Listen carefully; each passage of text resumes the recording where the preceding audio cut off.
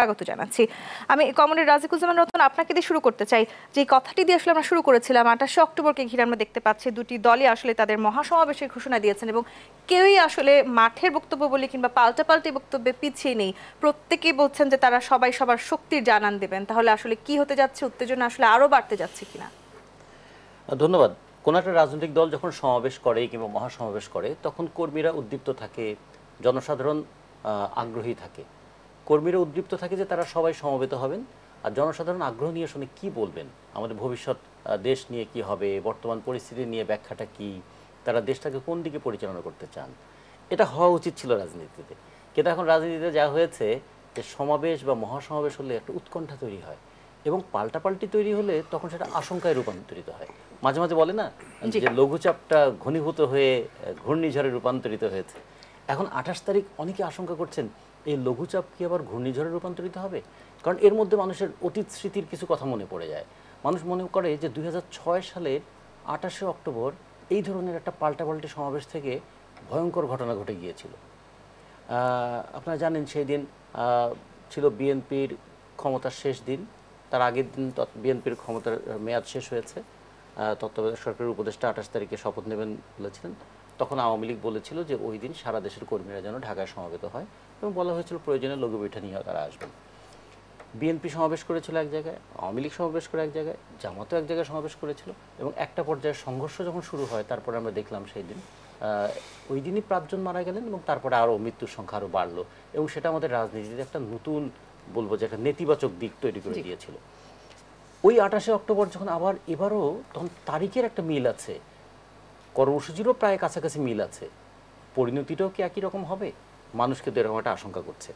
এর সঙ্গে যুক্ত হয়েছে দেখুন যে রাজনৈতিক দলের নেতাদের কাছ থেকে তো মানুষ নির্দেশনা পায়, কিন্তু আমাদের কর্মীরা এখন উত্তেজনা পায়। একজন বলছেন যে সমাবেশ করতে বাধা দিলে অলিতে গলিতে ছড়িয়ে পড়ব, আরেকজন বলছে যে অলিতে গলিতে ঢুকলে পালাবার পথ পাবেন না। তাহলে কি দাঁড়ালো? আবার একজন বলছে যে শুধু সমাবেশ করলে হবে না, লাঠি নিয়ে আসতে হবে, লাঠির মাথায় জাতীয় পতাকা থাকতে হবে এবং দলীয় কর্মসূচির বক্তব্য থাকতে হবে। আর একদল বলছে যে এরকম হুমকি ধামকি দিয়ে লাভ নাই। এখন কে কাকে হুমকি দেয় সেটা পরের প্রশ্ন, কিন্তু জনগণ কিন্তু একটা বড় হুমকির মধ্যে পড়ে গেল যে আমাদের দেশের গণতান্ত্রিক ব্যবস্থাটা, এই টিম করে গণতান্ত্রিক ব্যবস্থা যেটুকু বাতি জ্বলে মাঝে মাঝে দমকা হয় সেগুলো নিভে যায়। তাহলে এইটা কি হচ্ছে? অথবা গণতন্ত্রের নামে, নির্বাচনের নামে স্বৈরতান্ত্রিক ব্যবস্থায় কি আবার বৈধতা পায়? মানে এই 28 তারিখের পরে পরিস্থিতি কি হতে পারে? ধরুন নভেম্বর মাসের প্রথম সপ্তাহে যদি তফসিল ঘোষণার কথা থাকে, তাহলে বিএনপির এখন দায়িত্ব হয়ে পড়েছে তফসিল পর্যন্ত তার মুভমেন্টটাকে টেনে নিয়ে যাওয়া, আর আওয়ামী লীগের কর্তব্য হয়ে দাঁড়িয়েছে যে তফসিল পর্যন্ত ঠেকিয়ে রেখে আগে তফসিলটা ঘোষণা করে দিয়ে একটা নির্বাচনী প্রক্রিয়ার মধ্যে দেশটাকে ঠেলে দেওয়া। দুইজনই যা করছেন তাতে করে কি বাস্তবে এইরকম হচ্ছে যে দেশের গণতন্ত্রটা বিকশিত হবে? বড় সংখ্যা থেকে যাচ্ছে। এই জন্য আমরা বাম জোটের পক্ষ থেকে আজকেও আমরা একটা সমাবেশ করলাম। আমরা বললাম যে এই যে পাল্টাপাল্টি করছেন, কে কার পাল্টাপাল্টি করছেন? নীতির ক্ষেত্রে তো পাল্টাপাল্টি করছেন না, নীতি তো একই রকম চলবে। এবং মানুষ অনেকে মনে করে যে ক্ষমতায় যারা যায় তারা বোধহয় এইরকমই করে। তাহলে ক্ষমতায় গিয়ে জনগণকে সহায়তা করার চাইতে ক্ষমতায় গিয়ে জনগণকে আতঙ্কিত করার দৃশ্য তো মানুষ দেখছে। এই যে দেখুন, এইটুকু বলে আমি শেষ করি, স্যাররা বলবেন অথবা আজিজ ভাই বলবেন, যে দেখুন যে গত কয়েকদিন ধরে সাধারণ মানুষের নাভিশ্বাস উঠেছে কোন জায়গায়, যে আলু মানে জমিতে বিক্রি করেছে 11 টাকা, সেই আলু যখন আমাদের 400টা আছে, আমাদের হিমাগার আছে, হিমাগার অ্যাসোসিয়েশনের সেক্রেটারি বললেন আমাদের হিমাগারে রাখার পরে এটা চার্জ গিয়ে দাঁড়ায় শেষ পর্যন্ত 18 টাকায়। তার মানে হিমাগার থেকে বের করলে ওই আলু 18 টাকা হওয়ার কথা। এরপরে পরিবহন খরচ, এর সঙ্গে বিপণন খরচ, এর সঙ্গে প্রফিট যুক্ত করলে আলুর দাম আসলে কত হতে পারে? সেই আলু কেন 60 টাকা 70 টাকা হয়ে যাচ্ছে? পাশের দেশ ভারত, ভারতের মুরগিরা কি বাংলাদেশের চেয়ে কম খায় এবং বেশি ডিম পারে? তাহলে ভারতে যদি তারা বলেছে যে তাদের ডিমের যে উৎপাদন খরচ সেটা বাংলাদেশি টাকায় 6.5 টাকার মতো পড়ে, বাংলাদেশে কেন মুরগির ডিমের উৎপাদন খরচ দেখিয়ে মুরগির ডিমের দাম 12 টাকা করা হলো, তারপরে বাজারে 12 টাকাও সে ডিম পাচ্ছে না কেন? তারপরে যদি এরকম ধরি যে সবজি, কোনো সবজি এখন 80 টাকার নিচে নাই, কেন নাই? যে বিষয়গুলো নিয়ে আসলে আমাদের কথা বলার জায়গা থাকা উচিত ছিল। কৃষক জমিতে বিক্রি করে 11 টাকা, সেটা বাজারে আসলে কেন 80 টাকা হয়? এর মাঝখানে কে থাকে? তাদেরকে নিয়ে আমরা চিন্তা করছি। সেটা বাদ দিয়ে মানুষও কিন্তু এখন দেখবেন একটা আতঙ্কের পরিবেশ যখন তৈরি হয়, তখন কিন্তু মানুষ নিজের কথাও ভুলে যায়। সাধারণ মানুষ অনেক সময় মনে হয় নিজের দুঃখের কথাটা ভুলে গিয়ে তারা এরকম হয়ে আছে, উদ্গ্রীব হয়ে আছে যে 28 তারিখের পরে কি হবে। ঠিক এই জায়গাটিতে আমি একটু আজিজ আপনার কাছে আসতে চাই, যে সমাবেশকে নিয়ে আসলে আমরা কথা বলছিলাম, যেভাবে আসলে বলছিলেন কমরেড রতন, সমাবেশকে ঘিরে উত্তেজনা লঘুচাপ ঘূর্ণিঝড়ের রূপ নিবে নাকি আসলে 10ই ডিসেম্বরের মতো আমরা আবার একটি সামনে 28শে অক্টোবর দেখতে যাচ্ছি? ধন্যবাদ।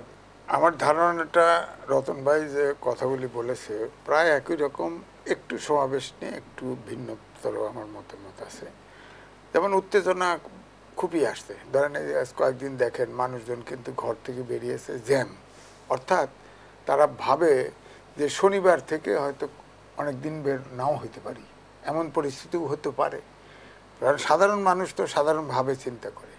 সেরকম কোনো সম্ভাবনা কি আছে? হ্যাঁ, না, আমার ধারণা যদি যে সমাবেশটা বিএনপি করতে চাচ্ছে সেই সমাবেশে যদি অনুমোদন দেওয়া হয় এবং ডিস্টার্ব করা না হয়, যেটা প্রেস কনফারেন্স করে বিএনপির মহাসচিব বলেছেন যে তারা শান্তিপূর্ণ সমাবেশ করে যার যার ঘরে ফিরে যাবে এবং এটা তাই হবে। আর যদি দেখা যায় যেমন স্বরাষ্ট্রমন্ত্রী আগে বলছিল যে আগে আপনার করতে হবে, কমিটমেন্ট দিতে হবে, প্রতিজ্ঞা করতে হবে যে সন্ত্রাস হবে না, তাহলে অনুমতি হবে। পরে এখন আবার শিফট করে বলছে যে না, সমাবেশ করতে বাধা নাই, তবে পুলিশ অনুমোদন দিলে হলো। তো পুলিশ তো অনুমতি কেন দিবে না? ওই পল্টনে তো বিএনপিকে সভা করতে আগে দেওয়া হয়েছে, এখন দেওয়া হবে না কেন? পুলিশ কেন? আমার কথা ডিএমপি অ্যাক্ট আছে বুঝলাম, কিন্তু সংবিধানের তো 26 অনুচ্ছেদ আছে যে আপনার এখন সভা সমাবেশ রাজনৈতিক দলের এটা কিন্তু মৌলিক অধিকারের অংশ। কিন্তু সেই জায়গাটিতে নিশ্চয়ই একটা আমরা যদি দেখি আসলে সহিংসতা হচ্ছে, সেটি নিয়ে আসলে একটি বড় সংকট। সহিংসতা হলে তো দেখবে, সহিংসতা হয়েছে অনুমানের উপরে কি সেই বিভাগীয় সম্মেলন থেকে আর এ পর্যন্ত সরকার বারবার বলছে তারা সহিংসতার আশঙ্কা করছে। 17 বছর ধরে বিএনপি কোনো সহিংসতা করে নাই, 17 বছর পরীক্ষা দিয়ে ফেলছে। তা আর কত পরীক্ষা? এখন অনুমান ভিত্তিক সন্ত্রাস হতে পারে, সুতরাং তাকে ধরো, রাত্রে কোর্টের সাক্ষী প্রমাণ নিয়ে নিয়ে জেলে ঢুকাও। এটা তো হইতে পারে না একটা গণতান্ত্রিক দেশে। গণতান্ত্রিক দেশে আপনি নিরপেক্ষ নির্বাচন সরকারও চায়, বিরোধী দলও চায়, বিদেশিরাও চায়, অথচ আপনি লেভেল প্লেইং ফিল্ড তৈরি করছেন না। আগে এসি, ডিএসপি, ডিসি, ইউএনও সব ট্রান্সফার পোস্টিং দিয়ে পুরা সাজানো হয়েছে। এখন আবার সন্ধ্যাবেলায় পর্যন্ত কোর্ট চালিয়ে সব যেগুলো প্রার্থী হতে পারে এমন লোকগুলোকে, ক্যান্ডিডেটগুলোকে আপনার জেলখানায় ঢুকিয়ে দেওয়া হচ্ছে। তো এটা তো হলো না। যদি নিরপেক্ষ নির্বাচন হয় তাহলে বিশ্বাসযোগ্য পরিস্থিতি তৈরি করতে হবে এবং সংবিধান অনুযায়ী যেহেতু প্রধানমন্ত্রী মোটামুটি সর্বময় ক্ষমতার অধিকারী, তাকে গণতন্ত্রে বিশ্বাস করতে হলে, সমস্যা তৈরি হলে আলোচনা করতে হবে এবং আলোচনা করে সমাধান করতে হবে। আসলে আমাদের রাজনৈতিক দলগুলো এখন আছে বলে আপনি মনে করেন? না, দুইজনই আলোচনা করতে রাজি না। কারণ হচ্ছে যে সরকার মনে করে আলোচনা করে নিরপেক্ষ নির্বাচনের যদি ক্ষেত্র তৈরি করি তাহলেই হেরে যাওয়ার চান্স আছে, এই ঝুঁকি সরকার নিতে রাজি না। বিরোধী দলও মনে করে নিরপেক্ষ নির্বাচনের ক্ষেত্র হলে তারা জিততে পারে, কিন্তু এই সরকারের অধীনে নির্বাচনে গেলে হেরে যাওয়ার ঝুঁকি আছে। এই ঝুঁকি কেউ নিতে চায় না। দুইজনই গ্যারান্টি চায় জিতবো, আমরা ইলেকশনে জিতবো। সমস্যাটা এখানে। অধ্যাপক ডক্টর মোহাম্মদ সাদেকুল আরেফিন, দুটি দলই বলছে আক্রমণ করলে পাল্টা আক্রমণ হবে, কেউ কাউকে ছাড় দিতে নারাজ। সেই জায়গাটি থেকে আসলে আমরা আসলে সামনে আরো বেশি সহিংসতা দেখতে যাচ্ছি কিনা, কিংবা আসলে আদৌ কোনো সমঝোতার সুযোগ আছে বলে আপনি মনে করেন কিনা? দুটো জিনিস বলেছেন, যে আদৌ সমঝোতার সুযোগ আছে কিনা, আর আরো বেশি ছাড় দিতে চাচ্ছে না। এখন রাজনৈতিক দলগুলো নির্বাচনের আগে, বিশেষ করে এখন যে দ্বাদশ নির্বাচনের আগে, তারা তাদের দলগুলোকে বিভিন্ন কর্মসূচি দিয়ে গোছাচ্ছে, তারা তাদের দাবিগুলো দিচ্ছে এবং দলগুলো তাদের কর্মসূচিগুলো করছে। তো এগুলো তাদের রাজনৈতিক ভাষা, তারা তাদের মতো করে বলবে। যেটি ইতিমধ্যে আলোচনা হলো, বিগত সময়ে এই দিনটিকে একটা ইতিহাস আছে, সেই ইতিহাসের কথা প্রচুর আলোচনা হচ্ছে, এখন সব মিডিয়াতেই দেখলাম। কিন্তু আমার কাছে যেটা মনে হয়, এই রাজনৈতিক দলগুলো তো জনগণের কথা বলে, জনগণের সাথে নিয়ে চলে, জনগণকে সামনে রেখে চলে। তো সেই জায়গায় জনগণ যাতে উদ্বেগ উৎকণ্ঠার মধ্যে না থাকে, তাহলে সেই দায়িত্বশীল ভূমিকাটা। কিন্তু এই যে আক্রমণ করলে পাল্টা আক্রমণের একটা হুমকি আমরা দেখতে পাচ্ছি, এই যে এই কথাটাই আসছে যে আক্রমণ করলে পাল্টা আক্রমণ বা ইত্যাদি, এই জায়গাতে তো দায়িত্বশীলতার একটা ভূমিকা রাজনৈতিক দলগুলো থাকা দরকার, বিশেষ করে যারা এই ধরনের বক্তব্য দিচ্ছে, যেই জায়গাটায় এটা। আর আদৌ কোনো সমঝোতার সম্ভাবনা আছে? আমি এখনো মনে করি যে একটা সমঝোতা, একটা সমাধান এটা সম্ভব, এবং আমাদের দেশের প্রচলিত ব্যবস্থার মধ্যেই সম্ভব। আমাদের নতুন করে আলাদা কোথাও যেতে হবে না, অন্য কোনো বিদেশের ফর্মুলা এগুলাও নিতে হবে না। আমাদের সংবিধান আছে, আমাদের রাজনৈতিক দলগুলো আছে, তারা বিগত সময় তো বিভিন্ন সময় বসেছে। কিন্তু আমি একটু যদি আপনাকে আরেকটু প্রশ্ন করি সাদিকুল আরিফিন, ঠিক একই সময় আমরা যখন দেখছি কি বড় রাজনৈতিক দল তারা তাদের নেতা কর্মীদেরকে পাহারায় থাকতে বলছেন, তখন আসলে এটি আসলে সংঘাতের সংখ্যাটাকে আরেকটু বাড়িয়ে দেয় কিনা? এগুলো হলো তাদের রাজনৈতিক সাংগঠনিক বক্তব্য, কারণ তারা তো তাদের মতো অবস্থান সুদৃঢ় করবে। কারণ প্রতিটি দলই, সেটা সরকারে যে দল আছে, আওয়ামী লীগ বা সরকারের বাইরে যারা আছে, এটা অবশ্যই আইন শৃঙ্খলা রক্ষাকারী বাহিনী, তাদের একটা ভূমিকা থাকবে। আর আইন শৃঙ্খলা রক্ষাকারী বাহিনীকে তো পরিচালিত করবে এই সরকার, এবং সেই সরকারের একটা দায়িত্বশীল অবস্থা আছে কি জন্য, যে দেশের যে স্থিতিশীল রাখা, যাতে সংঘাত না হওয়া, সন্ত্রাস না হওয়া। সেই জায়গাটায় তারা যেটা করছে, তাদের দল থেকে যেহেতু সরকার, দল থেকেও তারা তাদের মতো করে বলছে। এক, দ্বিতীয়ত যেটা দলের সরকারের বাইরে তো অনেক রাজনৈতিক দল আছে, তো যেমন আমাদের এই যে রতন ভাই মাপজোট থেকে কথা বলে, আমাদের আজিজ ভাই বিএনপির যে কর্মসূচিগুলো এগুলো আলোচনা করছে, আমি একটা ইয়ের থেকে আলোচনা করছি পর্যায় থেকে, সব আলোচনাগুলোর জায়গাটায় কিন্তু দেখেন কেন্দ্রবিন্দু হলো জনগণ। জনগণ উদ্বেগ উৎকণ্ঠায় আছে, জনগণ সহিংসতার দিকে যাচ্ছে কিনা, এটা আপনার প্রশ্ন। সেই জায়গাটা থেকে আমি মনে করি যে সরকারের বাইরের দলগুলোরও একটা দায়িত্বশীল আচরণ এখন অত্যন্ত জরুরি, দায়িত্বশীল ভূমিকাও জরুরি। কিন্তু একই সময় আসলে আবার আমরা যদি একটু কমরেড রাজিকুজ্জামান রতন আপনার কাছে আসি, আমরা ওবায়দুল কাদেরকে বলতে শুনেছি অলিতে গলিতে পালানোর পথ পাবেন না, আবার গয়েশ্বরচন্দ্র রায়কে বলতে শুনেছি অনুমতি না দিলে অলিগুলি দখল করবে। তাহলে আসলে আমরা স্যার যে কথাটি বলছিলেন যে এই সমঝোতার কিংবা যেই জায়গাটিতে রাজনৈতিক নেতাদের ভাববার জায়গা, সেটি কি আমরা আসলে করতে পারছি কিনা? দুটো জিনিস থাকে, যখন উত্তেজনা চরমে হয়, তখনই চরমে ওঠে, তখনই কিন্তু আবার সমঝোতার পথগুলো খুলতে থাকে, এটা একটা দিক আছে। দ্বিতীয় হচ্ছে যে উত্তেজনা যখন চরমে ওঠে, তখন মানুষ আসলে ওই ভবিতব্যের উপর ছেড়ে দেয়, যা হয় হোক। এখন যা হয় হোক হলে তার পরিণতিটা হয় একরকম, আর চরমে যখন উঠেছে, দুই পক্ষই যখন সহিংস মারমুখী অবস্থানে আছে, তখন একটা সমঝোতার ক্ষীণ আলো কিন্তু দেখা যায়। গতকাল আমরা একটা শুনলাম, খুব ঢাকা শহরে চাউর হয়েছে যে কোথায় যেন বসেছিলেন দুই দলেরই গুরুত্বপূর্ণ নেতারা, এবং তারা পিটার হাঁসের সঙ্গে বসছিলেন। আচ্ছা, যে হাঁসকে নিয়ে সেটি নিয়েও কিন্তু আমরা নানা ধরনের বক্তব্য শুনতে পেয়েছি। কেন হবে বলেন, হবে না বলুন? এই হাঁসকে নিয়ে তো হাসাহাসি করলেন, আবার হাঁসকে নিয়ে যদি এত হাসাহাসি করেন, তাকে মানুষ দেখতে পারে না, তাকে দেখতে চায় না, এরকম ব্যঙ্গ বিদ্রুপ করলেন, করে আবার তার আমন্ত্রণে গিয়ে বসছেন। তাহলে এই যে করে, তাতে হয় কেউ যে কথা বললেন না যে স্যার, যে দায়িত্বশীল মন্তব্য দরকার, দায়িত্বশীল বক্তব্য দরকার, তার চেয়ে বেশি দরকার হচ্ছে দায়িত্বশীল ক্রিয়া। আমি যে কথাটা বলেছি, আমার তো ওয়ার্ড অফ অনার একটা থাকা উচিত, একটা কথার দাম আছে না। একজন মানুষ বলছেন না, জবানের মূল্য থাকতে হবে। রাজনীতিবিদদের তো ওই জবানের মূল্যটাই সবচেয়ে বেশি। রাজনীতিবিদদের আর কি মূল্য আছে বলেন? রাজনীতিবিদদের হাতে তো কোনো সোনার কাঠি রূপার কাঠি নাই। তারা যেটা পারে, তারা যে কথাটা বলেন সে কথা অনুযায়ী কাজ করবেন, এই প্রতিশ্রুতিটা দেন।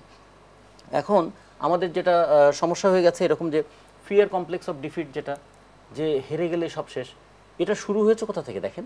রাজনীতিতে যেমন শুরু হয়েছে, পরিবারেও শুরু হয়েছে। বাচ্চাটাকে তোমার ফার্স্ট হতেই হবে। তো আচ্ছা, যারা সেকেন্ড হয় তারা কি ছাত্র না? কিন্তু মা বাবাদের যে প্রবণতা, মানে আমাদের গোটা সোশ্যাল যে সাইকিতে এরকম তৈরি হয়েছে যে আমি সেরা, ক্ষমতায় ক্ষেত্রেও একই অবস্থা। ক্ষমতায় যদি থাকি সব কিছু আমার, আমি একজন ল মেকার হয়ে ল ব্রেকার হতে পারি, আইন ভাঙলেও কেউ কিছু বলতে পারবে না, আমি দুর্নীতি করলে কেউ ধরতে পারবে না, আমি লুটপাট করলে কেউ কিছু বলতে পারবে না, আমি নানা ধরনের ক্রিয়ার সঙ্গে যুক্ত থাকলেও কেউ আমাকে কিছু করতে পারবে না। ক্ষমতা মানে কোনো কিছু না মানার ক্ষমতা। এইটা হয়, তারা বলেন জনগণের সেবা। দিন শেষে জনগণ দেখে সেবা তো পায় নাই, বরং তো যারা সেবা করতে চেয়েছিলেন তাদের সম্পদ উপচে পড়ছে। তো এইটা দেখতে দেখতে মানুষ মনে করে যে ক্ষমতা বেশ লোভনীয় জায়গা, তো এটা যে দায়িত্বের প্রশ্ন, এটা যে কর্তব্যের প্রশ্ন, সেই জিনিসটা রাজনীতিতে হারিয়ে গেছে। এই যে কারণে বলা হয়েছিল একটা জবাবদিহিমূলক ব্যবস্থা দরকার। জবাবদিহিমূলক ব্যবস্থার জন্য একটা অন্তত নির্বাচনটা এমন সুষ্ঠু হওয়া দরকার। কিন্তু আমাদের 11টা নির্বাচনের মধ্যে চিত্র এইটাই যে 7টা নির্বাচন দলীয় সরকারের অধীনে হয়েছে। দলীয় সরকারের অধীনে যে কটা নির্বাচন হয়েছে, সেই কটা নির্বাচনে যারা ক্ষমতায় থেকে নির্বাচন করেছে তারাই বিজয়ী হয়েছে। ফলে মানুষ মনে করে যে ক্ষমতা থেকে নির্বাচন করলে সেই জিতবে। একই সময় আবার আমরা এটাও বলতে শুনছি নিরপেক্ষ সরকারের প্রশ্নটা উঠেছিল এবং সেটা নিয়ে আন্দোলন হয়েছিল, এবং সেই আন্দোলনের পরে কিন্তু সেই আন্দোলনকে ঘিরে আবার যখন আওয়ামী লীগ নেতারা বলছেন বিএনপির মুখে মধু অন্তরে বিষ, অর্থাৎ আমরা একটি বড় সংঘাত প্রত্যাশা করছেন হয়তো অন্য বড় রাজনৈতিক দলের নেতারাও, সেটি নিয়েও আবার জনমনে একটি শঙ্কার জায়গা তৈরি হতে পারে। বিএনপির মুখে মধু অন্তরে বিষ এমন কথা বলেছেন জনাব ওবায়দুল কাদের। সেই জায়গাগুলো আসলে এই ধরনের বক্তব্যগুলো আসলে উত্তেজনা আরো বেশি বাড়িয়ে তুলছে কিনা, এম এ আজিজ কি মনে করেন আপনি? না, রাজনীতিবিদদের লাইসেন্স আছে মিথ্যে কথা বলা, অসত্য কথা বলা, তারা যা বলার খুশি তা বলবে। আমরা যদি অসত্য কথা বলি তখন হয় রতন ভাই কইতে পারে, আমাদের দুজন কইতে পারি না, আমাদের হিসাব করে কইতে হয় ও অসত্য কথা বললো, খারাপ কথা বললো। রাজনীতিবিদ মঞ্চে উঠে যা ইচ্ছে তাই বলতেছে, খেয়াল করছেন? যা ইচ্ছে ভাই, এটা কোনো ডেমোক্রেসি চর্চা নাই, কথার লাগাম নাই, কিচ্ছু নাই, অর্থ নাই এমন ভাষা বলতেছে, এগুলি বলতেছে করে করে। এটা হলো দেখলেন না একবার, না তলে তলে সমাধান হয়ে গেছে। তখন প্রশ্ন করা হলো, কয়েকদিন ধরে রিনিউ করতে থাকলেন টেলিভিশনগুলোতে যে এইটা করলে মানে সাধারণ সম্পাদক সাহেব যে বক্তব্য খায় ওইটা দেয়, মানে সরকারি দলের মহাসচিব যেটা জনগণ খায়, অডিয়েন্স খায়, ওই বক্তৃতা, ওটার অর্থ থাকুক আর না থাকুক, খায় বক্তৃতা। তো এই জন্যই বলতেছি যে আসলে গণতান্ত্রিক চর্চাটা যদি থাকতো তাহলে রাজনৈতিক, বিশেষ করে বড় দলের রাজনীতিবিদদেরকে কথাবার্তায় খুব মেজার্ড হওয়া উচিত ছিল, যেটা দেশ, জাতি, জনগণকে ক্ষতিগ্রস্ত না করে। আমাদের দেশের কোন রাজনীতিবিদরা হতে পেরেছেন না, কারণ হচ্ছে আমি যেটা বলি যে কোনো দল বাংলাদেশে একটা দল দেখাইতে পারবেন না দলের ভিতরে গণতন্ত্র আছে, অর্থাৎ প্রত্যেকটা দল গণতন্ত্রের এজেন্ট, গণতন্ত্র রক্ষা সেই করতে পারে, অন্য কেউ পারে না। হ্যাঁ, তো সুতরাং গণতান্ত্রিক চর্চা কি করে থাকবে? আম গাছে তো কাঁঠাল ধরতে পারে না, বেসিক জায়গায় সমস্যা। যেমন আমাকে পছন্দ করে না, আমি সাংবাদিক, এখন ধরেন ইয়ের মতো বক্তৃতা দিলেই কইছে যে কারো যদি গণতন্ত্র প্রয়োজন না থাকে সাংবাদিকদের আছে, কারণ যে দেশে গণতন্ত্র নাই সে মাটিয়ে স্বাধীনতা নাই। যতটুকু গণতন্ত্র ততটুকু স্বাধীনতা, ভেরি সিম্পল।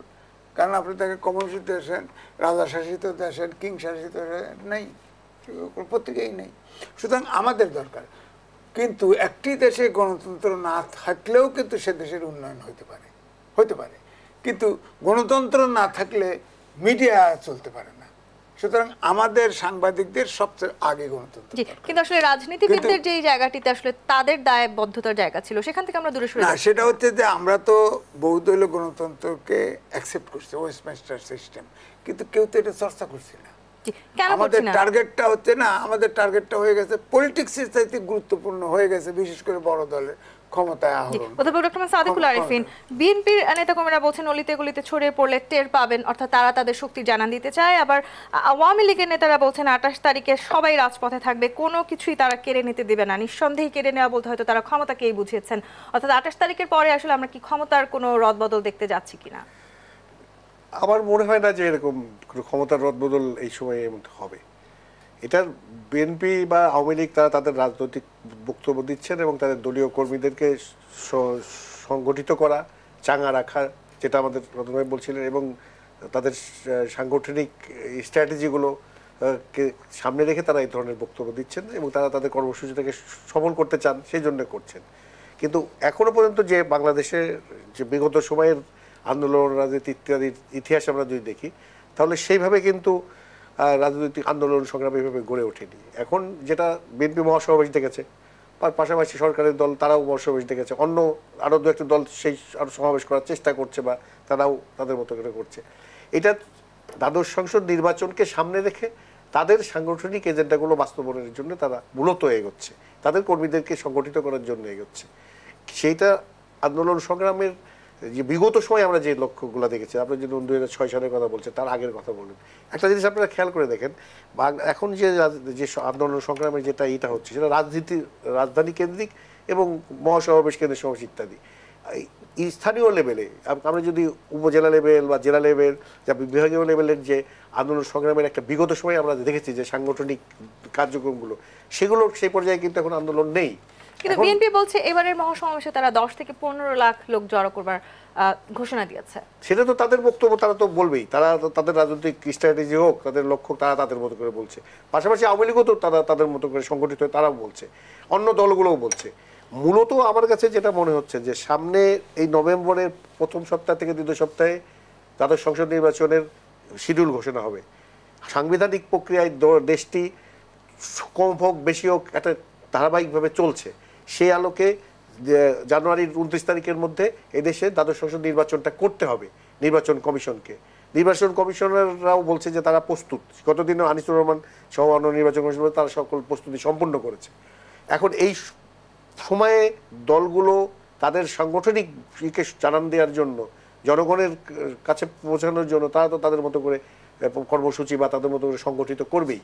তো সেই আলোকে আমার যেটা মনে হয় যে বাংলাদেশে এখন যে পরিস্থিতি আছে সেই পরিস্থিতিতে আগামী যে নির্বাচন সাংবিধানিক ধারাবাহিকতা রক্ষা করে শাসন পরিচালনার জন্য সরকার গঠন এই পর্যায়ক্রমিকভাবে যাওয়ার জন্য এখন একটা যে জিনিসটা হওয়া উচিত সেটি হলো আমাদের বর্তমানে সংবিধানের আলোকে এই ব্যবস্থাটি সামনের দিকে এগিয়ে নিয়ে যাওয়া। এই নির্বাচন ব্যবস্থা নিয়ে আসলে আমরা কথা বলছি। কমরেড রাজিকুজ্জামান রতন, বিএনপির যারা নেতাকর্মী আছেন তারা বলছেন এবারের আন্দোলনে তাদের নো রিটার্ন কর্মসূচি আছে এবং সেখানে রাজপথেই তারা নির্দলীয় সরকার অধীনে নির্বাচনের একটি ফয়সালা করতে চায়। আপনি কি মনে করছেন 28 অক্টোবরের পর আদৌ আমরা আসলে এই ফয়সালা পাবো কিনা? এখানে দুটো জিনিস থাকবে। একটা হলো যে 28 অক্টোবর থেকে তফসিল ঘোষণার পূর্ব পর্যন্ত এই সময়টাকে একটা চ্যালেঞ্জিং টাইম হিসেবে নিয়েছে আওয়ামী লীগ এবং বিএনপি নিয়েছে এই অর্থে যে যদি একটা তফসিল ঘোষণা করে ফেলে এবং যে কোনোভাবে 2014 কিংবা 2018-এর মতো একটা নির্বাচন যদি হয়ে যায় তাহলে আরও আগামী 5 বছর যে রিপ্রেশনটা তাদের উপর চলবে সেটা সহ্য করার ক্ষমতা তাদের নাই। ইতিমধ্যে তাদের জন্য এটা অসহনীয় হয়ে উঠেছে। আর আওয়ামী লীগ মনে করে যে পরিস্থিতিটা যেমন দাঁড়িয়েছে যদি আওয়ামী লীগ ক্ষমতা না থাকে তাহলে প্রতিহিংসা চরিতার্থ করার যে কথাগুলো শুনেছে তারা বা যে আশঙ্কা করে তাতে আওয়ামী লীগের জন্য সমস্যা হয়ে যাবে, যেটা আওয়ামী লীগের প্রধান তিনিও বলেছেন যে পিঠের চামড়া থাকবে না। তো তাহলে নেতারা উৎসাহিত করবে, তারা নেতারা কর্মীদেরকে আতঙ্কিত করে তুলছেন। এর মধ্যে আবার কয়েকটা জিনিস দেখুন। আজকে নির্বাচন কমিশনার বললেন গণমাধ্যমের সম্পাদকদের সঙ্গে মত বিনিময়ে যে নির্বাচনের অনুকূল পরিবেশ তো এখনো দেখছি না। হ্যাঁ, তা এটা কি একটা নতুন একটা কনফিউশন এখানে আবার তৈরি হলো। এর আগে বলেছিলেন যে আমি ঠিক কেউ নির্বাচনে আসবে কি আসবে না সেটা দেখার দায়িত্ব আমার। আওয়ামী লীগ চাপে আছে কিনা, এখন আবার আওয়ামী লীগ চাপে আছে কিনা এটা বোঝা যাবে যে চুলায় আগুন আছে কিনা এটা বোঝা যায় ঢাকনাটা গরম আছে কিনা। যদি চুলায় থাকে তাহলে হাড়ির ঢাকনাটাও গরম থাকে। তাহলে এখন নির্বাচন কমিশনের এই পারপ্লেক্স কন্ডিশনটাও মনে হয় এটা একটা কারণ। দ্বিতীয় নম্বর হচ্ছে যে 5 তারিখে অক্টোবর মাসের 5 তারিখে নির্বাচন কমিশনার আবার এমন একটা কথা বলেছিলেন যেটা নিয়ে একটা বিতর্ক হয়েছিল যে আমরা শুধু লিগ্যালিটিটা দেখব, লেজিটিমেসি দেখা আমার দায়িত্ব না। তাহলে নির্বাচনের কি শুধু লিগ্যালিটি দেখলেই হয়? তাহলে 86 সালের নির্বাচনও তো একটা লিগ্যাল ইলেকশন ছিল, 88 সালের নির্বাচনে লিগ্যাল ইলেকশন ছিল, 1996 সালের 15ই ফেব্রুয়ারি নির্বাচনও লিগ্যাল ইলেকশন ছিল, কিংবা 2014, 2018। তা লিগ্যাল হলেই কি সেটা গ্রহণযোগ্য হয়? এই জিনিসটা তো বোঝার কথা তাদের। আমি শুধু এখন এইটুকু বলে শেষ করতে চাই যে রাজনৈতিক দলের নেতারা অনেক কথা বলেন, আজিজ ভাই যেটা বলেছেন, কিন্তু ধরুন যদি রাজনৈতিক দলের নেতারা এমন কথা বলেন যে মাথায় ইউরেনিয়াম ঢেলে দেবো অথবা বঙ্গভবনের অক্সিজেন বন্ধ করে দেবো, তাতে কিন্তু রাজনৈতিক দলের নেতাদের ইমেজ কতটুকু বাড়ে জানি না, কিন্তু রাজনৈতিক দলের নেতাদের যে কমন সেন্স কম এটা কিন্তু বোঝে। কিন্তু তারপরে তারা মেনে নেয় কেন? মেনে নেয় ক্ষমতার কাছে। তাহলে কি দাঁড়ালো যে রাজনীতিতে যে একটা গণতন্ত্র চর্চা করা সেই চর্চাটা থাকলো না, আনুগত্য চর্চা করা। আপনি যেটাই বলেছেন সেটাই ভালো, আপনি যেটাই বলেছেন সেটাই ঠিক বলেছেন, এতে করে নেতার মানও বাড়ে না, কর্মীদেরও গুণ বাড়ে না। এবং গণতন্ত্রের যে সবচেয়ে বড় কথা ছিল যে ফিলোসফিক্যাল দিকটা ছিল কি, ফিলোসফিক্যাল টলারেন্স, পরমত সহিষ্ণুতা। পরমত সহিষ্ণুতার আগে তো পরের মতটা তো শুনতে হবে, আর পরের মত শুনতে হওয়ার আগে তো পরের মতটাকে বলতে দিতে হবে। বলতে না দিলে শুনবো কিভাবে, না শুনলে সহিষ্ণুতা হবে কিভাবে? এইটা যে নষ্ট হয়ে যাচ্ছে, এই দিকে নজর কম, গদিকেন্দ্রিক সমস্ত তৎপরতা চলছে, নীতিটা এখানে আড়ালে চলে যাচ্ছে। জনাব এম এ আজিজ, রাজপথ, রেলপথ, নৌপথ অবরোধের কর্মসূচি দেওয়ার পরিকল্পনা করেছে বিএনপি এবং সমমনা দলগুলো। এতে করে আসলে জনগণের সাথে তারা আসলে সম্পৃক্ততার জায়গায় জনবিচ্ছিন্নতা সৃষ্টি করার দিকে এগিয়ে যাচ্ছে কিনা? না, দেখেন আন্দোলন, বাংলাদেশের রাজনৈতিক কালচারটা দেখেন। আওয়ামী লীগ, জামাত এরা যখন তত্ত্বাবধায়ক সরকারের জন্য আন্দোলন করে তখন 173 জন হরতাল করতে হয়েছে। এবং এই যে আপনার সোবানবাগের পেট্রোল পাম্প আগুন দিয়ে পড়াইছে, সরকারি অফিসার দিগম্বর করছে, পোর্ট টোট, সারা দেশের অর্থনীতি বিকল করে দিছে। সরকারকে একদম দেয়ালেও মানে ঠেকিয়ে তারপরে দাবি আদায় করছে। বাংলাদেশে তো গণতান্ত্রিক কালচার নাই যে আপনি ভালো কথা বললেন আর সাথে সাথে অ্যাকসেপ্ট করে ফেলবে বা বিবেচনায় নিবে। সুতরাং গভর্নমেন্টকে যতক্ষণ ঠেক না দিবে, তো এখন আমাদের দেশে এই যেটা বলা হচ্ছে, ধরেন এই 28 তারিখের আন্দোলন যদি বাধা বিঘ্ন না দেয়, শেষ করে বাড়ি গেল, এরপরে তো তারা আন্দোলন তীব্র করবেই। এবং নৌপথ রেলপথ এটা শোনা যাচ্ছে সারা দেশব্যাপী একসাথে আন্দোলন শুরু করবে, এরকম সব পার্টি তো এখন তো দেখেন এমন জায়গায় চলে গেছে, আমি আঁচ করতে পারছি যে একমাত্র সরকারি দল ছাড়া প্রায় সব দল একদিকে সাইড নিচ্ছে, ইসলামিক দলগুলো সহ। এখন এই সবগুলো দল যদি হঠাৎ করে নেমে যায়, তাহলে তো এটা ট্যাকেল করা সম্ভব না, একদমই সম্ভব না। সারা দেশে সমতালে যদি আন্দোলন শুরু হয়, এটা এবারে কিন্তু খুব সম্ভাবনা আছে। ডক্টর মোহাম্মদ সাদেকুল আরিফিন, আন্দোলন যদি আরো তীব্র হয় তাহলে সরকার আসলে আন্দোলনের মুখে নতি স্বীকার করবে বলে আপনি মনে করেন কিনা? দেখুন, এখনো আন্দোলন যে পর্যায়ে আছে, আমি বলেছি যে একদম ঢাকা কেন্দ্রিক আন্দোলন হচ্ছে। আন্দোলনের বিগত সময়ের যে আমরা ধরন দেখেছি যে সারা দেশব্যাপী স্থানীয় পর্যায় থেকে আন্দোলনগুলো নানানভাবে সংগঠিত হয়, সেই জায়গাটায় এখনো পর্যন্ত সেই অবস্থাটা নেই। সেই জায়গাটা থেকে আমার কাছে মনে হয় যে যেহেতু নির্বাচনের শিডিউল এবং সময় সব সামনে চলে এসছে, সেই জায়গাটায় আমার মনে হয় না যে এই পর্যন্ত যেতে পারবে দলগুলো। যদিও যার যার দলগুলো তারা তাদের বক্তব্য দিচ্ছে, বিভিন্ন সরকারের বাইরের যে দলগুলো যারা নির্বাচনকে তাদের মতো করে বক্তব্য দিয়ে তারা বলার চেষ্টা করছে। পাশাপাশি তো সরকারের যে দলটি আছে সেটাও তো অত্যন্ত প্রাচীন এবং অনেক বড় দল, এবং তাদের তৃণমূল পর্যায়ের কিন্তু অনেক বড় সাংগঠনিক অবস্থা রয়েছে। সেই সাংগঠনিক অবস্থার বাইরেও আজকেও দেখলাম যে 14 দল থেকে তারা একটা ঘোষণা দিয়েছে সোমবার দিন তারা একটা সমাবেশ করবে। তো সেখানেও কিছু দল আছে যে দলগুলো আরেকটা বিষয় গুরুত্বপূর্ণ, সেটা হলো আমাদের নির্বাচন কমিশনে প্রায় 44টা দল রেজিস্ট্রেশনভুক্ত আছে। তো তার মধ্যে প্রায় 33টা না 34টা দল কাগজে আমি দেখলাম যে তারা নির্বাচন করতে চায়। তো এখন এই নির্বাচন করা এবং তাদের কর্মী বা তাদের দল সমর্থক তাদেরকে নিয়ে সংগঠিত করে তারা কার্যক্রম করা, এটা একটা দিক হবে। আবার যারা নির্বাচন করতে চায় না এই তাদের দাবি দেওয়ার প্রেক্ষিতে, তারা তাদের মতো করে বক্তব্য দিয়ে তারা একটা সংগঠিত অবস্থায় তৈরি করবে। সব মিলিয়ে যেটা হয়েছে যে এখন যেটা অবস্থা দেখছি দ্বাদশ সংসদ নির্বাচনের সামনে কাছাকাছি, সেই জায়গায় এখনো পর্যন্ত সেই পরিস্থিতি তৈরি হয়নি যে ওই আন্দোলন করে এই তাদের অনেকে মনে করছেন আসলে সেই শক্তি কিংবা সেই শক্তি এখন আসলে বিএনপি জানান দিতে পারেনি। তাহলে অর্থাৎ এত অল্প সময়, নির্বাচনের আর কম বেশি মাত্র 100 দিন বাকি আছে, এই এত অল্প সময় বিএনপি কি তাদের আসলে দাবি পূরণ করতে পারবে কিনা? এটা ঠিক, আগে আমি নিজেও বলেছি যে আন্দোলন করার শক্তি, সামর্থ্য এবং বাংলাদেশের কালচারে শক্তি প্রয়োগ করা আওয়ামী লীগের যোগ্যতা আছে। কিন্তু বিভাগীয় সম্মেলন থেকে শুরু করে এ যাবৎকালে যতগুলো নিরীহ আন্দোলন বিএনপি করেছে, তার উপরে নানা রকম বাধা বিপত্তি দিয়ে বিএনপিকেও কিন্তু এখন ট্রেনিং দিয়ে ফেলছে। আওয়ামী লীগই ট্রেনিং দিছে, সরকারই ট্রেনিং দিয়ে দিছে। এখন তারাও কিন্তু জঙ্গি আন্দোলন করার সক্ষমতা অর্জন করে ফেলেছে। সুতরাং আমি যেটা আগেও বলছি, এখনও বলছি যে আন্দোলন করতে বড় দলের খুব সময় লাগার কথা না, খুব সময় লাগার কথা না। কারণ সময় যেমন হাতে কম ইলেকশনের শিডিউল দেওয়ার, ঠিক আন্দোলন করার জন্য আমি মনে করি যথেষ্ট সময় আছে। জনাব এম এ আজিজ, যে বিষয়টি নিয়ে আমরা কথা বলছি 28শে অক্টোবর, সে দেশ জুড়ে যে উদ্বেগ উৎকণ্ঠা, সেই উদ্বেগ উৎকণ্ঠা কমাতে আসলে রাজনীতিবিদরা কতখানি কাজ করছেন, নাকি আসলে রাজনীতি আরো বেশি উত্তপ্ত হয়ে উঠছে? না, রাজনীতি আরো উত্তপ্ত হবে। কারণ হচ্ছে বডি ল্যাঙ্গুয়েজ দেখে দুইটা দলের সম্পর্কে আমার ধারণা এটাই হয়েছে যে সরকারি দল কোনোভাবে, কোনো সূত্রে, কোনো ফর্মুলায় বিএনপি ক্ষমতায় আসুক এটা চায় না। আবার বিরোধী দল বিএনপি কোনো ফর্মুলায়, কোনো কিছুতে সরকারি দল ক্ষমতায় থাকুক এটা চাচ্ছে না।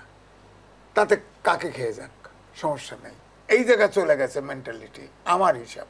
সুতরাং এটার সমাধান করা খুব কঠিন। কিন্তু আসলে মধ্যস্থতাকারী হিসেবে আমরা কাউকে দৃশ্যমান দেখতে পাচ্ছি না। সেটা তো সমাজ বিভাজিত হয়ে গেছে। আগে যেমন আমাদের সাংবাদিকদের ভিতরে ছিল ফয়েজ আহমেদ, ছিল গিয়াস কামাল চৌধুরী, ছিল আব্দুল্লাহ মিন্টু ভাই ছিল, এরকম বেশ কিছু, ওখানে ব্যারিস্টার ইশতিয়াক সাহেব, এরকম অনেক লোক ছিল মাঝখানে দিকে দাঁড়াচ্ছে। এই জায়গাটিতে আমি কমরেড রাজিকুজ্জামান রতন আপনাকে একটু প্রশ্ন করতে চাই, যে মধ্যস্থতা কায়দার কথা আমরা বলছি, আমরা আন্তর্জাতিক চাপ দেখতে পাই, কিন্তু আমাদের নিজেদের রাজনীতিবিদরা কেন আসলে নিজেদের সমস্যার সমাধান করবার জন্য কোনো সংলাপে কিংবা কোনো ধরনের আলোচনায় বসছেন না? আন্তর্জাতিক চাপটা নির্ভর করে আন্তর্জাতিক সুবিধার উপরে। আন্তর্জাতিক যারা চাপ দিচ্ছেন বা আন্তর্জাতিকভাবে যারা কথা বলছেন তারা কিন্তু বাংলাদেশের রাজনীতি এবং গণতান্ত্রিক পরিবেশ নিয়ে খুব একটা কনসার্ন ফিল করেন বলে আমাদের মনে হয় না। তাদের বিবেচনা কি যে আমাদের ভূ রাজনৈতিক অবস্থানটা কি, আমাদের সঙ্গে বাণিজ্যটা কীরকম। যেমন আমেরিকার সঙ্গে আমাদের 10-11 বিলিয়ন ডলারের বাণিজ্য, আমরা $1.5 বিলিয়ন ওখান থেকে আমদানি করি, 8.5 বিলিয়ন রপ্তানি করি। ফলে আমেরিকা মনে করছে এটাকে দিয়ে একটা চাপে রাখতে পারবে। আবার চীনের সঙ্গে আমাদের বাণিজ্য কি প্রায় 28 বিলিয়ন ডলারের, আমরা $2 বিলিয়ন রপ্তানি করি, প্রায় 26 বিলিয়ন ডলার ওখান থেকে আমদানি করি। ফলে আমাদের দেশের অর্থনীতিটা প্রায় পুরোটাই চীন এবং ভারতের উপর আমদানি নির্ভর। ভারত থেকে কাঁচামরিচ এবং চীন থেকে প্লেন সবই আমাদের এখানে আসে। ফলে এই দেশগুলো আবার ভারত নামক রাষ্ট্রটার ভূখণ্ডের মাঝখানে বাংলাদেশ থাকার কারণে বাংলাদেশ একদিকে একটা অসুবিধাজনক জায়গায় আছে, বাংলাদেশ একটা আবার সুবিধাজনক জায়গা আছে, আবার বঙ্গোপসাগর আছে। সব মিলিয়ে এই যে ভূরাজনৈতিক পরিস্থিতিতে বাংলাদেশ কোন দিকে ঢলে পড়বে এটা নিয়ে তার কনসার্ন ফিল করে, এটা তো তাদের দিক। আর যে কারণে পৃথিবীর কোনো দেশের স্বৈরশাসকের সঙ্গে সম্পর্ক রাখতে আমেরিকার অসুবিধা হয়েছে, হয়নি তো। কিংবা পৃথিবীর যে ইয়েতে ভারতেও যখন সাম্প্রদায়িক শক্তি ক্ষমতায় এলো, আমেরিকার তাদের সঙ্গে সম্পর্ক রাখতে অসুবিধা হয়েছে, হয় নাই। ফলে ওরা এগুলোকে খুব বেশি কনসার্ন ফিল করে না। ওরা ওদের বিজনেস ইন্টারেস্টটা দেখতে চায়, পলিটিক্যাল ইন্টারেস্টের নামে তারা আসলে ভূ রাজনীতিতে কর্তৃত্ব দেখতে চায়। আমাদের দেশে যে জিনিসটা আমাদের দেখা দরকার ছিল, আমরা আমাদের দেশটাকে কেমন করব, আমরা আমাদের দেশটাকে কিভাবে চালাবো। এই যে রেমিটেন্স প্রবাহটা কমে গেল, কেন কমে গেল? যখন মানুষের অনিশ্চয়তা বাড়তে থাকে তখন কিন্তু সব ক্ষেত্রেই তার অনীহা তৈরি হয়। অথচ রেমিটেন্স যোদ্ধারাই তো ক্রাইসিসের সময়, করোনার সময় রেমিটেন্স পাঠিয়ে দেশের অর্থনীতিকে চাঙ্গা করেছিলেন। এখন যদি তারা মনে করেন আমরা ঘাম ঝরিয়ে রেমিটেন্স পাঠাবো আর আরেকদল পাচার করে দেবে, তো সেই দেশে টাকা কেন পাঠাবো, এরকম একটা ভাবনা আসতে পারে। ফলে এই জায়গায় একটা জবাবদিহির পরিবেশ তৈরি করাটা দরকার। এক্ষেত্রে আমাদের যারা বুদ্ধিজীবী আছেন, আমাদের যারা মানে জ্ঞানীগুণী মানুষ আছেন, তারা যদি একটা জায়গায় দাঁড়াতে পারতেন, কিন্তু তারাও দেখুন খুব অজান্তে হোক অথবা সুবিধার প্রলোভনে হোক, তারা কিন্তু কোনো না কোনোভাবে তারা বিভাজিত হয়ে আছে। দেশটার বড় ক্রাইসিস হয়েছে সেখানে। এবং যে কারণে দেখুন, যখন ক্ষমতাসীন দলের সাধারণ সম্পাদক, তিনি আবার মন্ত্রীও তো, তিনি বলছেন যে ঘুম হারাম করে দিয়ে আগামী কয়েকদিন পাহারা দিতে হবে। কেন ঘুম হারাম করতে হবে? এটা নাকি এখন অস্তিত্বের সংকট। আবার আরেকজন বলছেন এদিকে ধরে ধরে পুলিশের হাতে তুলে দিতে হবে। আচ্ছা, এই যে পুলিশি দায়িত্ব পালন করা অথবা ঘুম হারাম করার আহ্বান জানানো, এর মধ্যে দিয়ে কী করতে চান? পরস্পরকে একটা পলিটিক্স অফ অ্যানিহিলেশনের জায়গায় কি তারা চলে যেতে চান? বাংলাদেশে এই লক্ষ লক্ষ মানুষকে কি উদ্বস্ত করে দেওয়া যাবে? তাহলে বুঝতে হবে যে বিএনপির সঙ্গে যে মানুষ আছে, আওয়ামী লীগের সঙ্গে যে মানুষ আছে, বাসদের সঙ্গে যে মানুষ আছে, সিপিবির সঙ্গে যে মানুষ আছে, তারা সবাই মিলেই তো এই দেশের নাগরিক। আমি মারামারি করে মাথা ফাটাফাটি করতে কয়জনের পারবো? বাকি মানুষরা দেশেই থাকবে। ফলে একবার যদি মাথায় চিন্তা থাকে দেশ আমাদের, এই শিক্ষাটা আমাদের বাঁচাতে হবে, এই বাজার আমাদের বাঁচাতে হবে, ক্ষমতাটা হচ্ছে বড় জিনিস। আমি ক্ষমতা থাকলে সব আমার। যে কারণে ওই নির্বাচনী ব্যবস্থাটা, এই জন্য আমরা বামপন্থীদের পক্ষ থেকে দুটো কথা বলেছি বাসাতে। একটা হচ্ছে আমরা বলেছি নির্বাচনটা হতে হবে নিরপেক্ষ সরকারের অধীনে। 2 নম্বর হচ্ছে নির্বাচনের পদ্ধতিটা পাল্টে দিয়ে ভবিষ্যতে এখানে একটা সংখ্যানুপাতিক নির্বাচন করতে হবে। তাহলে অন্তত আপাত গ্রহণযোগ্য একটা পরিবেশ হবে।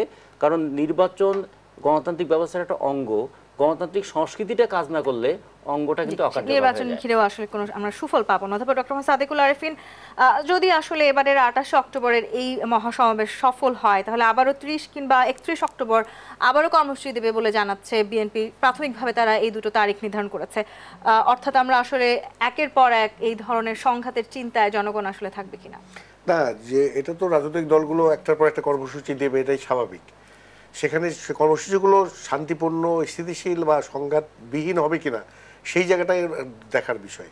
রাজনৈতিক দলগুলো নির্বাচনকে সামনে রেখে তাদের কর্মসূচি তারা দিতেই থাকবে।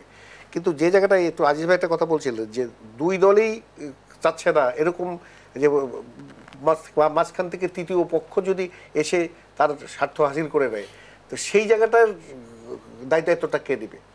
এখন দেখা যাচ্ছে যে একটা বাংলাদেশের একটা প্রচলিত ব্যবস্থায় নির্বাচন করা, নির্বাচন কমিশন, এবং নির্বাচন কমিশনের আইনও আগে ছিল না, এবার আইন করে সংসদে আইন করে নির্বাচন কমিশনও গঠন করা হয়। সেই নির্বাচন কমিশনের উপরেও তো আস্থা রাখতে ওইটা আমি এই জায়গাটায় আসতে যাচ্ছি। যখন সেই নির্বাচন কমিশনের প্রতিও যদি আস্থা না থাকে, তাহলে একটা গণতান্ত্রিক প্রক্রিয়া বা গণতান্ত্রিক চর্চা হবে কিভাবে?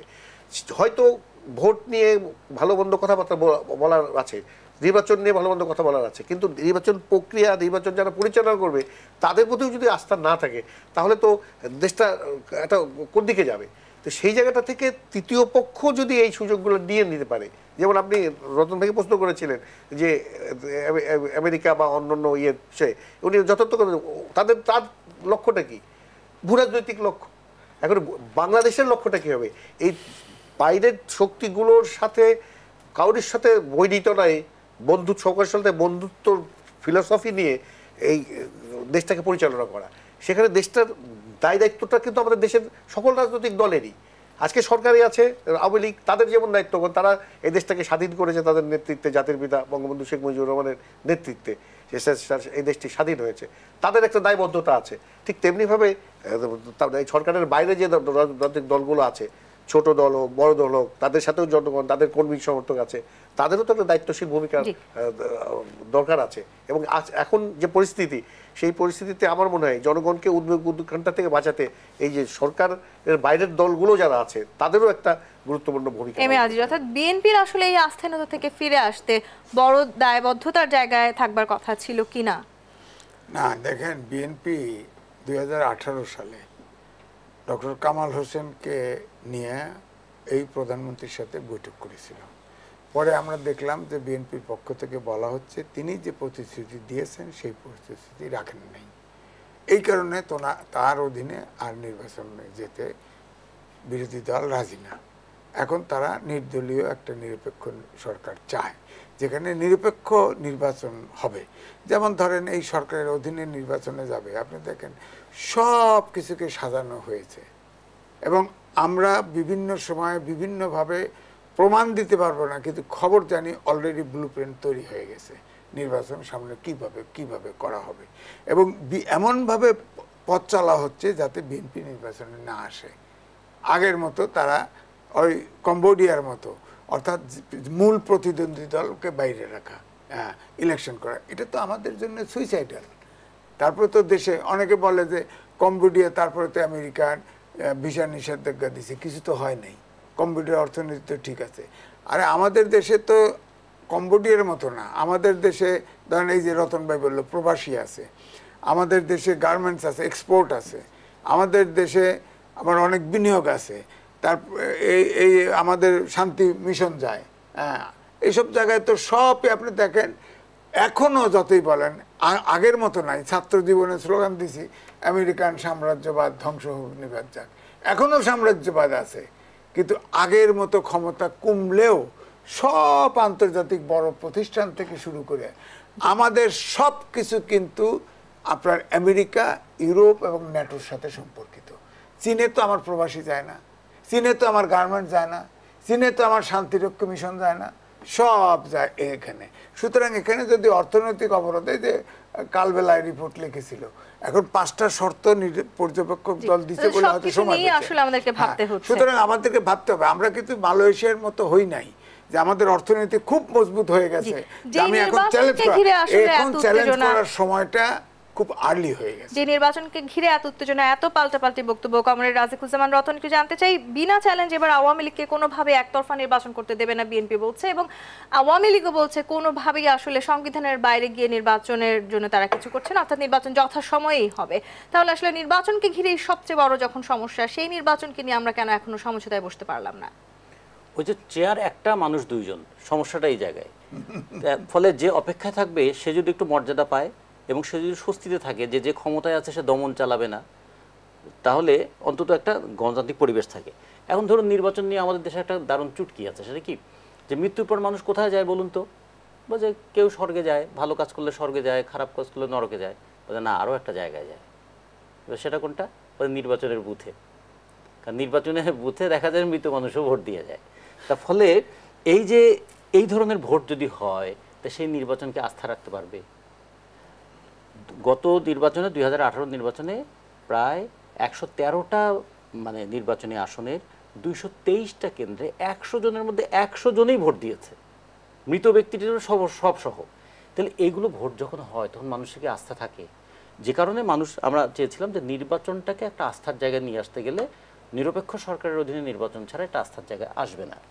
2, নির্বাচনের পরে গণতান্ত্রিক পরিবেশটা রক্ষা করার একটা দায়িত্ব রাজনৈতিক দলগুলো নিতে হবে।